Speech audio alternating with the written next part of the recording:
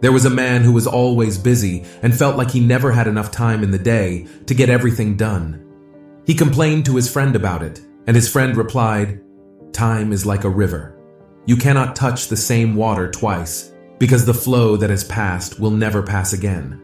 Similarly, time is constantly flowing, and once it passes, you can never get it back. The key is to make the most of the time you have." The man realized that his friend was right and decided to take action. He started by creating a schedule for his day and prioritizing his tasks. He made sure to allocate enough time for each task, including breaks in between to help him recharge. At first, it was challenging to stick to his schedule, but he persisted and soon realized that he was getting more done in a day than he ever had before. He was able to accomplish his goals and still have time for the things he enjoyed, like spending time with his family and pursuing his hobbies. The man realized that time management wasn't about doing more in less time, but about making the most of the time you have.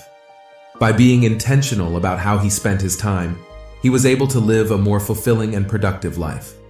Friends, time is a precious commodity that should be valued and used wisely.